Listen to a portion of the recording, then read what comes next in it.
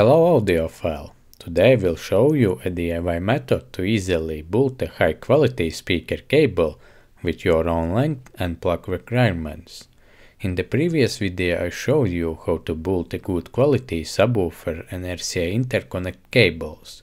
In today's step-by-step cable making guide, I'm also using the same style of braided cable sleeving so that my wires look coordinate. You already know that sound quality is influenced by how your cables look, because the audio world is partly about visual appeal. But enough talk, let's get to real work. As always, to build something like this, you may have to borrow your grandmother's soldering tool kit. You will also need to buy speaker cable plugs, which are also called banana plugs.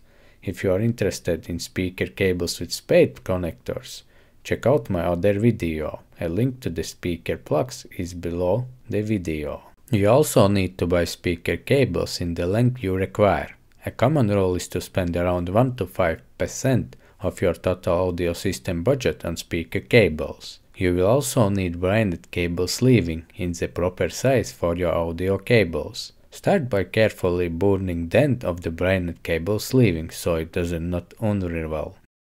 Then slide the sleeving onto the cable. The longer the cable, the more time you will need to do this. When the sleeving is pulled all the way to the other end, decide how long you want the cable ends to be without sleeving. It all depends on your personal choice. At the chosen mark, stick one double-sided tape. This will help secure the braided cable sleeving so your cable will look new for years. Then slide the cable sleeving over the double-sided tape. Trim off any extra sleeving and carefully burn the end to seal it. Next, carefully separate the two wires without damaging the cable's outer jacket. Take your chosen speaker plugs and check how much of the cable jacket needs to be removed. The most speaker plugs are made to be screwed onto cables, but since metal oxidizes and the speaker connection may become loose, I prefer to solder them. This way you can ensure the best connection over time. As you know, a system is only as good as its weakest part. After you remove the required length of the cable jacket from the bulked wires, cut heatshrink tubing to the proper length so you can clearly mark which plug is for the positive and which for the negative speaker terminals.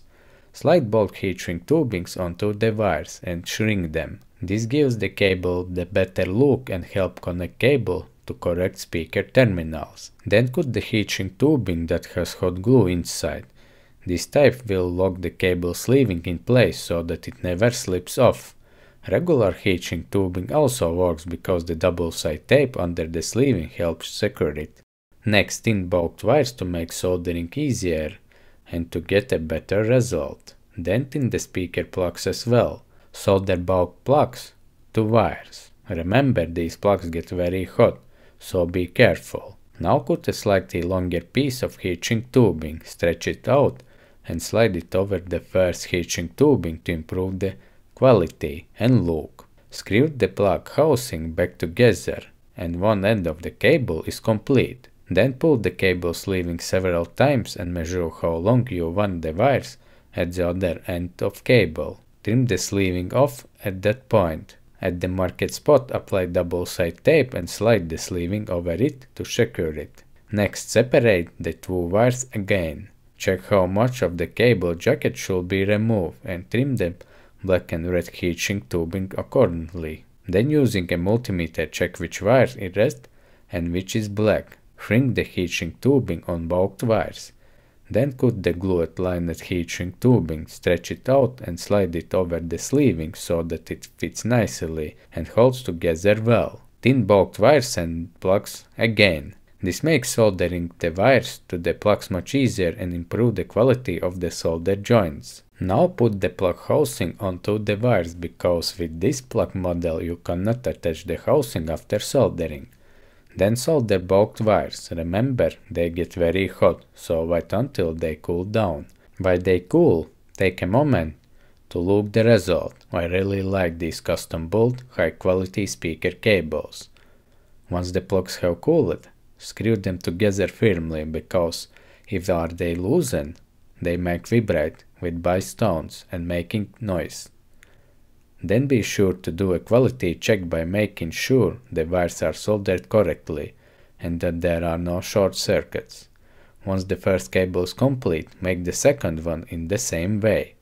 In the end, you will have two quality, unique speaker cables that will last for years. Systems may change and improve, but a good speaker cables will always be with you. If you have any suggestions or questions while watching this tutorial, feel free to leave a comment. Now, back to the listening music.